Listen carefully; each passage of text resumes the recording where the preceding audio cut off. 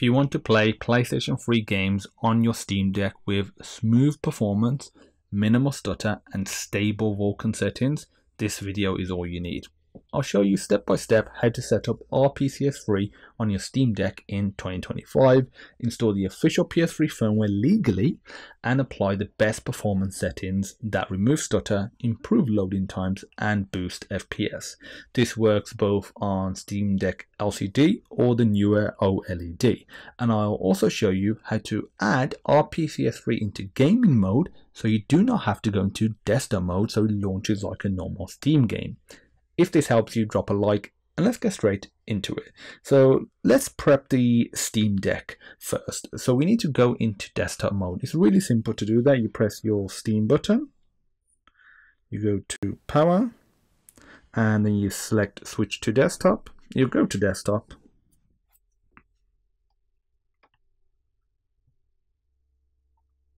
Okay, now that we're in desktop mode, to navigate you can use the touchscreen, or if you wait a few seconds, this will become the mouse and you'll be able to just drag just on it like so. So I'll just tell you the control. So you can drag like that. That can take a few seconds to kick in. Next, the left shoulder button. So this one here is right click. And the right one here, or the trigger I should say, is, no sorry, this is right click. This is left click. It can be a bit confusing because it's opposite way around, left and right, but yeah, so left click and this is right click. Okay, so now that we've got that sort of kind of, I'd say, housekeeping stuff out of the way, now let's go ahead and, set things up. First of all, we need to create a new folder on the desktop.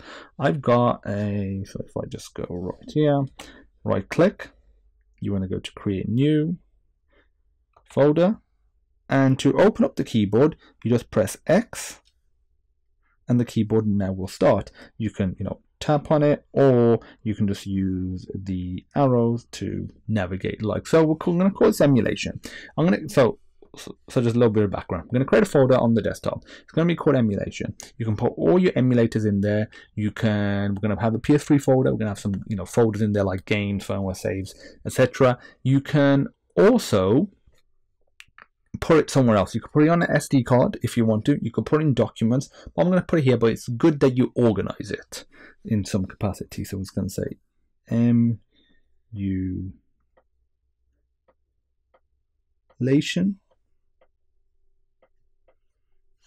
Click enter. Okay, so now that we've created that, we can close this down. I will move this over here. We can just double click to open it up, and in here we're going to create another folder. So right click, create new. I'm going to call this PS3.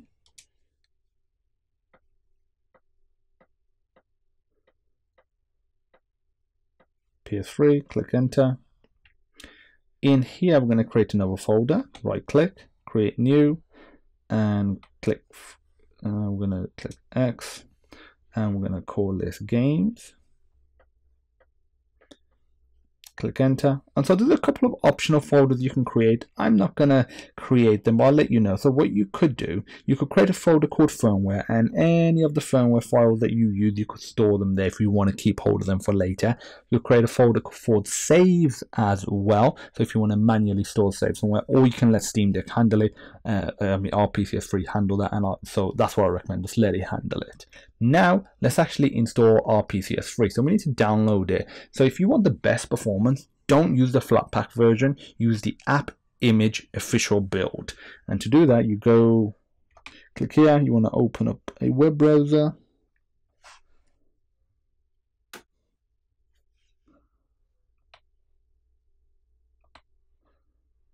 And if this is the first time you're going into desktop mode, Firefox might not be downloaded. It'll open up the App Store. You can just click install in the top right and you'll be good to go.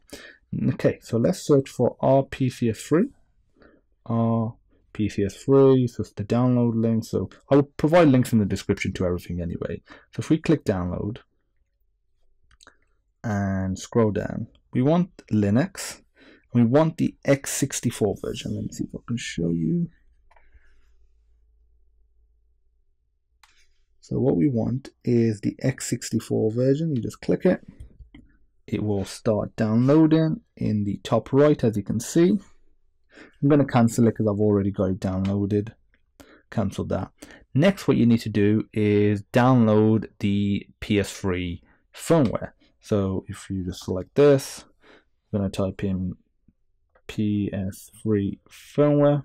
So this is legally obtainable. You don't have to rip it from a console, and as a result, because they provide the firmware on their website, you can legally download it. There's no issues the way you have with other systems such as Nintendo. So I can provide these links to you. So you just go on the official website.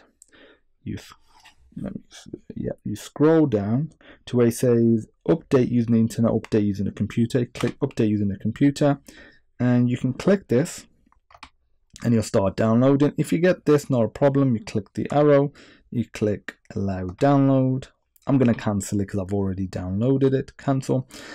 A little thing to note, I found the PlayStation website over the years to be weird and buggy. So sometimes when you click the download link, it doesn't download. To solve that, you right click, you go to save link as, and then you can just save it. And this will do the same thing as well. So that's just a little tip depending on when you're accessing it and what system also as well. If you're accessing it on a different system, it might not download.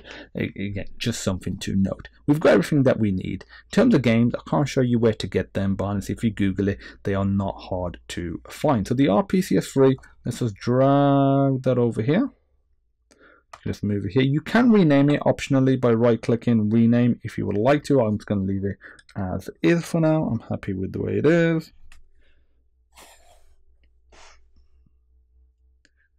Okay, so what we need to do is open it up. To do that, you need to make it executable. So right click, go to properties, go to permissions, allow executing file as program. On an older version, it might be like is executable. Click OK. Now we can just double click it. Click execute. Okay, so now that it's launched up, let's install our PS3 firmware. You go to File, Install Firmware, and for me, it's on the deck, and download. No, it's on the desktop actually. PS3 update.pup.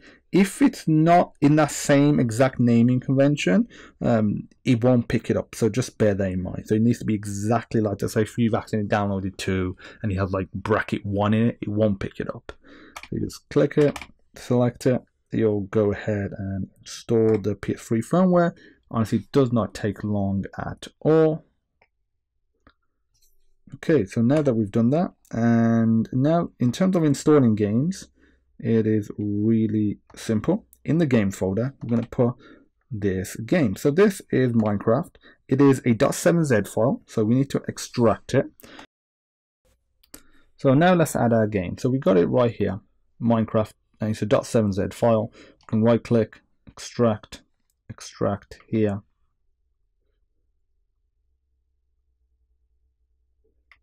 Inside of there, we'll have another folder. And this is the folder that we want, the one with the PS3 game file. You might have an ISO, that's fine. If you have an ISO, you can use those as well. So you just copy, and you just right click, paste it here. So now that the game is now installed, we can actually select the game, or open up RPCS3. So we just double click this. Actually, I've already got it open. Yeah. Okay, so I can go to File, Add Games, and just go to Deck, Desktop, Emulation, PS3, Games, click Choose, it'll click OK. So now that our game has appeared, we're all good to go at this point. If you have a package for the game, for some games, the one that you would download off the store, for example, you can click Install Packages and you can install it like so. Very, very simple, very, very easy to do. Okay, so now that we've done that, let's just go over the settings. Most of the settings you'll leave as is. You go to Configuration, CPU, leave all this as it is, the way that I've got it, which is default. GPU, and you will by default have it like so. So you want to make sure the renderer is set to Vulkan. Sometimes it's OpenGL or Vulkan. This will help improve performance. Graphics device, that's fine. leave all this as is. Default resolution, you always do 720, don't change that. If you want to increase the resolution, with the Steam Deck, you're really not going to be doing that because it's not the most powerful system. But this is what you would do. You could reduce it possibly. And what you want to do as an extra thing, just to help with the performance and micro stutters, enable right color buffers and asynchronous texture streaming right here. Everything else, like in audio, just make sure you have QB selected, not disable audio. I've seen that before. And everything else you can leave, like in emulator, you can leave all of this as is. So like if you want to pause emulation, when it's lost focus, you can do that. So it's not continually going. These are more just optional settings. You can start gaming in full screen mode as well if you want to. Again, these are just more optional settings. And once you've done that, you click save. And pretty much it. Now the last thing that we want to do to configure it, you want to go to pads and now set up the pad. And to do this, you don't want keyboard, you don't want EVDV, you want SDL, and it will pick up your controller, do Steam Deck, and it will automatically map the controls. If you want to override it, you just click it. Let's say if we press right, as you can see, it's detected it, and like so. All the keys will work fine. You can go around and do it. You can add a configuration. Benefit of this, you can have different controls for different games, different genres, different users, for example. And you can change it for different players as well if you want multiple players on your console. So as you can see, when I'm moving the analog sticks, see if I can see it down here. Let me focus in. When I'm moving the analog sticks, the values are changing here. You can change the dead zone. So if you know you have a dead zone, you can change that right there. That's it. Apart from that, we can click switch and that enables vibration as well. And we're good. We can save that. We fixed the micro stuttering by adding right color buffers, asynchronous texture streaming, and stutter reduces after a few minutes of gameplay as the cache builds as well. So just bear that in mind. Here's another little tip as well for audio crackling. Make sure in configurations, GPU, not GPU, audio, you want to make sure the audio buffer is selected 100 milliseconds. And if you have an issue, you can do enable time stretching as well. But that's it. In terms of settings, there's no other settings that you'll be doing. We've done the controllers. We'll be adding the RPCS3 emulator to the gaming mode now. But before that, one last thing I want to show you is you can do custom settings per game. So if you right click, you go to create custom configuration from global settings, and you can change the settings, and this will just apply to this particular game. The reason you want to do that is some games have specific settings that make it work better. And to find out, you launch up Firefox, your browser. You go to search for RPCS3 compatibility list. I'll provide a link in the description. You just go onto here. This has a great compatibility list, say Minecraft for example. So you scroll down and you find Minecraft wherever it is. It might be easy if I just type for it. So if I go up, I'm going to type it, Minecraft.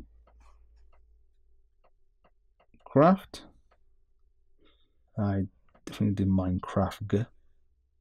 Yeah, okay, so it's auto completed there, and you just need to figure out which one you have. I have the 1976 version, 1976, which is this one. So you just click the game. So it was the disc version, and here we go. So this is the pretty much, there's some notes about it, but the only sort of settings that they've given are up here. So you want to do anisotropic filtering to auto, which is automatically set. Frame limit off due to without increasing game speed. Versions below will have jittery input above. So really there's not really any specific settings. It's a low end game, but some games they have a lot of changes and that helps improve performance. So always check the compatibility list. One last thing I'm going to show you now. So if you right click your game, you can do manage game patches. You just click download latest patches, and in here you can enable some different settings. So for Minecraft you can enable 90 field of view, any item in offhand for example. You just click it, click the checkbox like so, and then you just click save, apply. I don't want any of these, so I'm just going to leave that as is. But we're done. We are actually done here. We can close, so you can launch the game up here. You can click it, click play. We're not going to do that. We're going to leave it as is. And actually, just one last thing. There's always one last thing, like Steve Jobs. So right click it. You can do custom images, so you can add images as well. You can do check game compatibility, which will take you to the website. You can do download compatibility database, and in here, over here, it'll give you the compatibility right there. So it's saying it's playable, which is fantastic. But okay, now we are ready to actually add it to Steam. So if you launch up Steam, this will just launch it up in desktop mode, which is what we want. You want to go to Steam up here. Okay, games, add a non-Steam game to my library. You want to click browse. You want to go to desktop, emulation, PS3. Select that file. And now click add selected programs. Now in library, this will show you all your games. So if you just click this option here, click installed locally. You want to right click RPCS3. You want to go to manage, properties, and you want to change the name because it's not the best looking name. So it's going to right click it and go to RPCS3, click enter. There we go, we're ready to go. We can close this down, close everything down now. And now if we go back to return to gaming mode,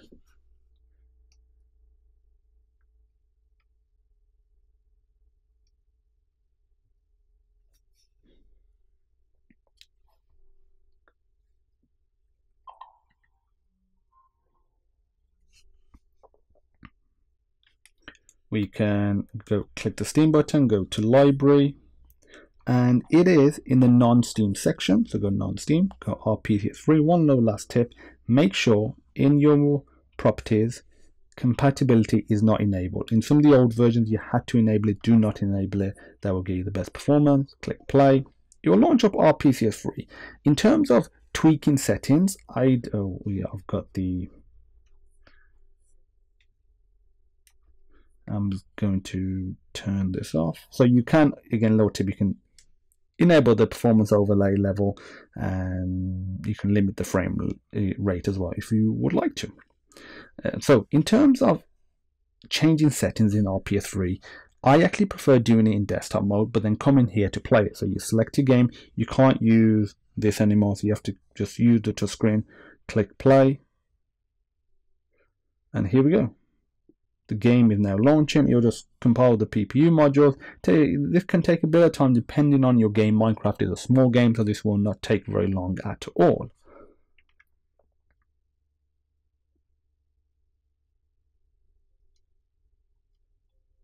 There you go.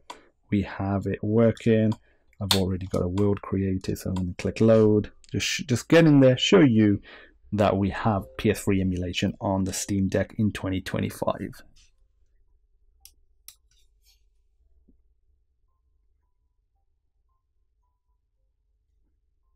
So once it's all loaded, looking around, you see we got good performance. There's so many other games you probably want to play. I know people play Skate, and that has really good performance on Steam Deck, about 60 frames per second to be honest, and that's it. So that's the full RPCS3 Steam Deck setup for 2025. Legal firmware, clean folder setup, best performance, Vulkan stability, stutter fixes, and gaming mode integration. If you want me to do best settings per game like God of War, The Last of Us, Uncharted, Demon's Souls, or Persona 5, comment below and I'll make it. If this helped, hit like so more Deck users can find it, subscribe for more Steam Deck optimization videos, and I'll see you in the next one.